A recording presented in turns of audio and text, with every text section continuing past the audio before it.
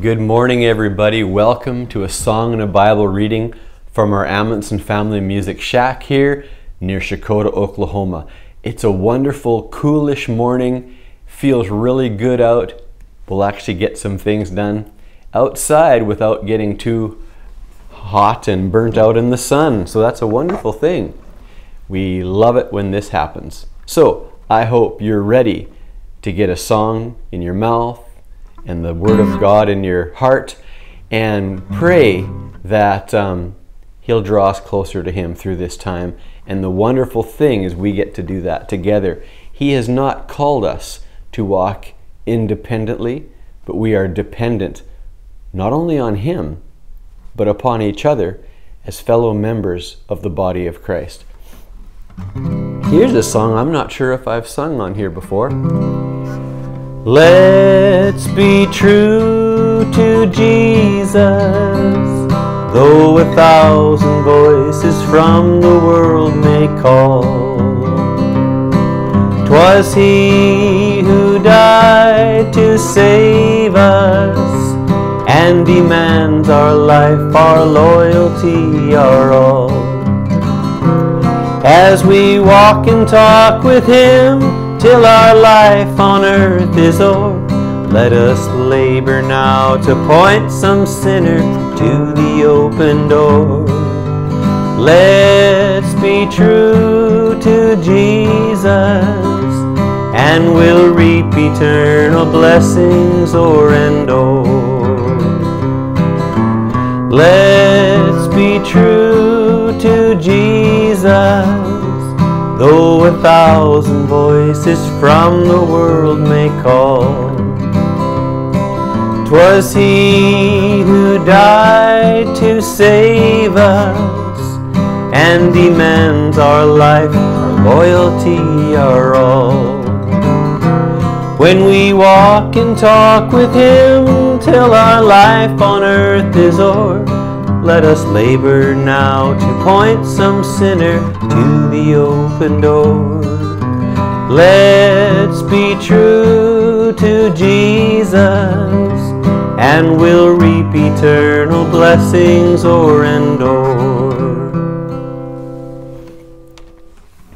Yes, you know, one thing that we have to realize is that our walk with the Lord is not a hobby. It's just not something we do once in a while when we feel like it. It's not even a job or a career. It's our very life. It's our very being. It says, in whom we live and have our being. Goes something like that. And so our walk with God is everything, because He is our everything.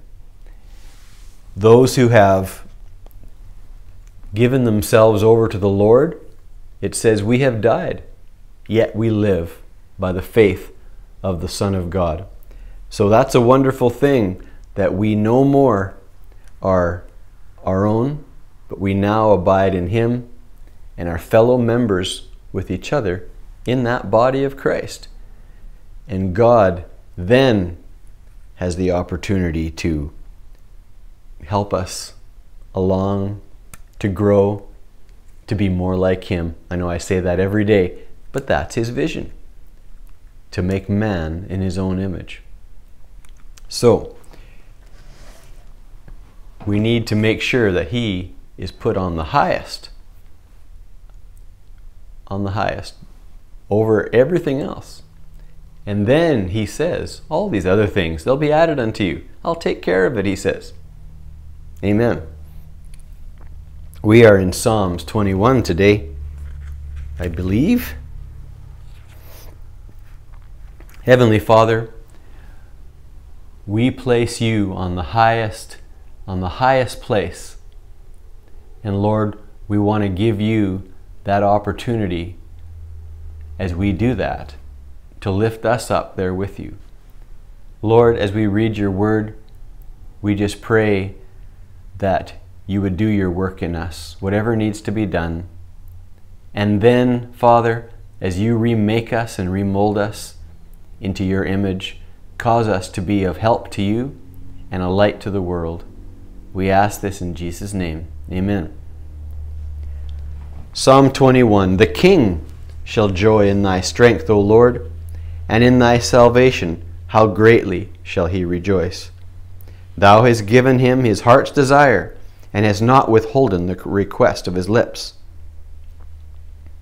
For thou preventest him with the blessings of goodness. Thou settest a crown of pure gold on his head. He asketh life of thee, and thou gavest it to him, even length of days forever and ever. His glory is great in thy salvation. Honor and majesty hast thou laid upon him. For thou hast made him most blessed forever. Thou hast made him exceeding glad with thy countenance. Ah, the true mercies of David. For the king trusteth in the Lord, and through the mercy of the Most High he shall not be moved. Thine hand shall find out all thine enemies. Thy right hand shall find out all those that hate thee. Thou shalt make them as a fiery oven in the time of thine anger. The Lord shall swallow them up in his wrath, and the fire shall devour them. Their fruit shall their fruit shall thou destroy from the earth, and their seed from among the children of men. For they intended evil against thee. They imagined a mischievous device, which they are not able to perform. Therefore shalt thou make them turn their back, when thou shalt make ready thine arrows upon thy strings against the face of them. Be thou exalted, O Lord, in thine own strength. So will we sing and praise thy power. Amen. We want to get in on that which David was talking about, where God will fight for us. Amen. Oh, that last verse is one that my dad put a tune to. Try to see. Be thou exalted, Lord, in thine own strength. Be thou exalted, Lord, in thine own strength. So will we sing and praise thy power. So will we sing and praise thy power. So will we sing and praise thy power. Be thou exalted, Lord, in thine own strength. Be thou exalted, Lord, in thine own strength. So will we sing and praise thy power. So will we sing and praise thy power. So will we sing and praise thy power. Be thou exalted, Lord, in thine own strength. Be thou exalted, Lord, in thine own strength.